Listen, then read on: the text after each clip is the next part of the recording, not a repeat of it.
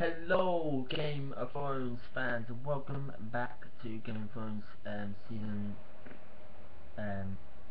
season 5 reviews. Yeah, welcome back, guys. It was this week's episode. Unbowed, Unbent, Unbroken. Yeah, it was shocking, brilliant, and fantastic at the same time. Did Game of Thrones went Game of Thrones went too far in this episode? Yes. It was really shocking as well. It was brilliant. It was a brilliant episode, fantastic and terrifying as well. Yes, that's what I've got. Yes, at the end, Sasha had yeah, it was a really good, shocking episode. Yeah, it was a really shocking episode. Yeah. Ramsay and Sasha got married. Yes, and Ramsay asked and we went to the quarters and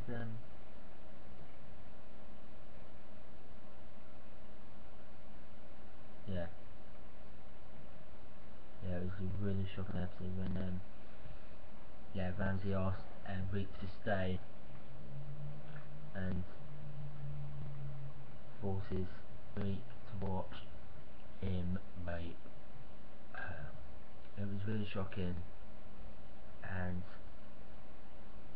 it was a brilliant episode. I know Sophie said, oh, it was hard to watch her parents thought hard to watch that. It was a really good episode. It was directed by Jeremy Buxton and written by Brian Cogman. Yeah, it was a really good episode. And awesome sometimes. Here's a synopsis of the episode. This show. Yeah, I'm sorry I couldn't do it yesterday, guys. I'm putting it up today, so yeah. So this synopsis of today's episode. Um, this week's episode. Yeah. Arya continues her training with the Faceless Men. She asks the man with Jacqueline High's face what they do with the bodies of people who die in the temple.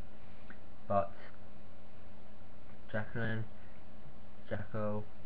tells her that she is not yet ready to know.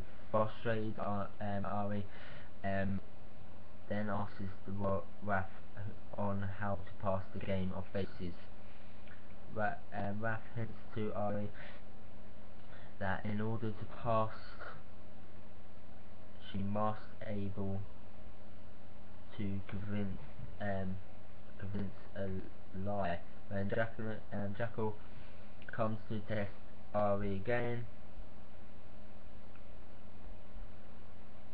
she tells him how she can join the Faces of Men.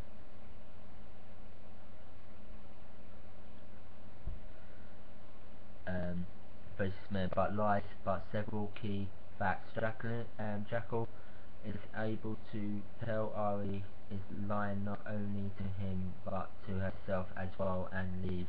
Sometime later, a man brings his sick daughter to the temple so that she can die in peace. Arya goes to talk to the sickly girl and lies point her about she was ill like her in the past. In the past, Arya then gives the girl poison water to end her suffering. After she cleans the body, Arya is taken by Jackal to a chamber underneath the temple where the Faces Men store the faces of the people that have died in the temple. Jackal tells Arya that she is not ready to become no one, but she is ready to become someone else. In the dawn, Tristan and myself walk through the water gardens and make plans to marry one another, much to the chagrin of his father. Prince Dory of his father Prince Dory. And meanwhile, Jaime and Bronn disguise themselves as guards and live in the gardens. Bronn knocks out Tyrion and Jaime moves to make Mission, but they ambushed by the sand snakes. Bronn, Nabin, and Tyrion, and Tyrion. Nabin, Jaime and Bronn battle with them briefly before more Daenerys guards led by Owen Hanson arrive and arrest both groups. Lena Sand is also arrested by her role in the kidnap plot. Here's the plot of the course that now I see. Gillen and Tyrion continue to make their way to Meereen on foot. Tyrion tells Gillen how he's on the run from the restaurant after killing his father to win, and also tells Drew how his father Jerome was killed in the north. Shortly afterwards, they captured by the Saviors who planned to take the pair to Vantions for sale. However, Tyrion manages to convince the slavers to take them to Meereen instead, as Jerome is accompanying a warrior and can earn the saviors more money in the newly built fighting pits in the King's Landing. Petyr first returns to the King's Landing on Cersei's request, where he is confronted by Lannister and a group of sparrows. Lannister warns Petyr that they have put King's Landing of vices, and they warns Petyr they have purged King's Landing of all vices, and they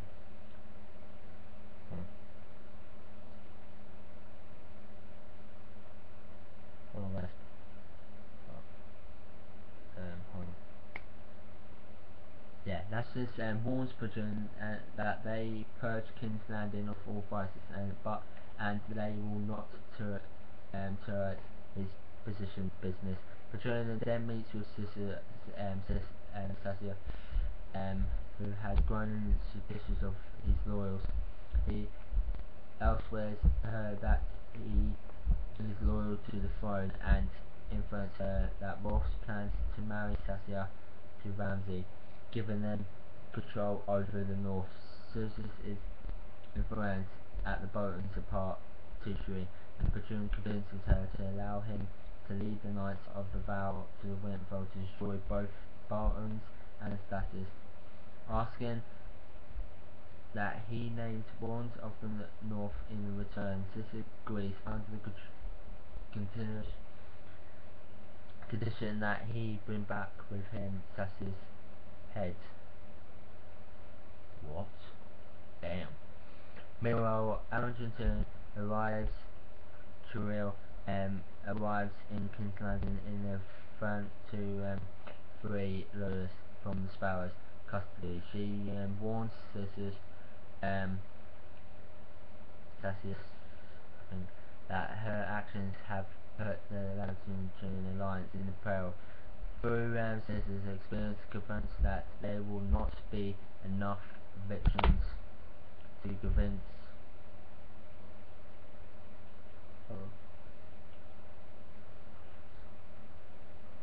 What was now? Sorry guys. Alliance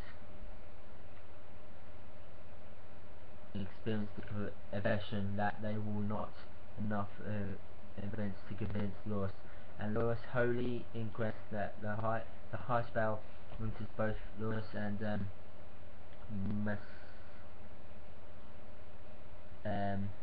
both Loras and Marcel, that they both deny that Loras is homosexual.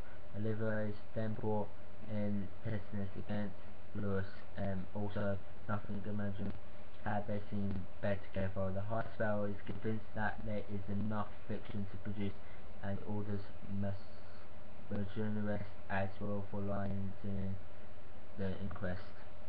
Now in Winterfell, yeah, bad wedding again. There was the blood wedding, the poison wedding, purple wedding, and all this. Yeah, random. Yeah, it was. Anyway, well, in preparation for the wedding, Jerome washes Sassy's hair and warns her about the rumours of the horrible things Randy had done to his mistress. When he grows bored of them, Sassy responds that Greenfield is her home and Benjamin couldn't fight her. Rick arrives to Sassia to Godwill, where she's officially married to Ramsay. Afterwards, Ramsay takes her back to the castle, where he produces to rape her while forcing Rick to watch. Yes, it was really good, brilliant, awesome, shocking. That bit when he said, "Oh, no, you're going to watch Rick." I said, "What the fuck?" Yeah, it was mad, but Ramsay's a dick in this series. Yeah, he is. He's actually really a dick.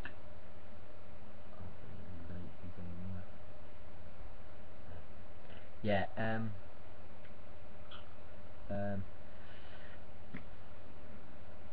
yeah, yeah. Hope you enjoy this review, guys. I do the development. Yeah. My next review of Game of Thrones is next Monday, The Gift. So be there and watch out. Yeah, it was a really good episode, fantastic and shocking at the same time. Yeah. The verdict for the Sips, I'm gonna give it 8. I'm gonna give 8.5 out of 10 because it was really good and awesome at the same time, and a solid B because it was awesome. So thumbs up for this review, guys. Subscribe, like and share, and see you in a bit.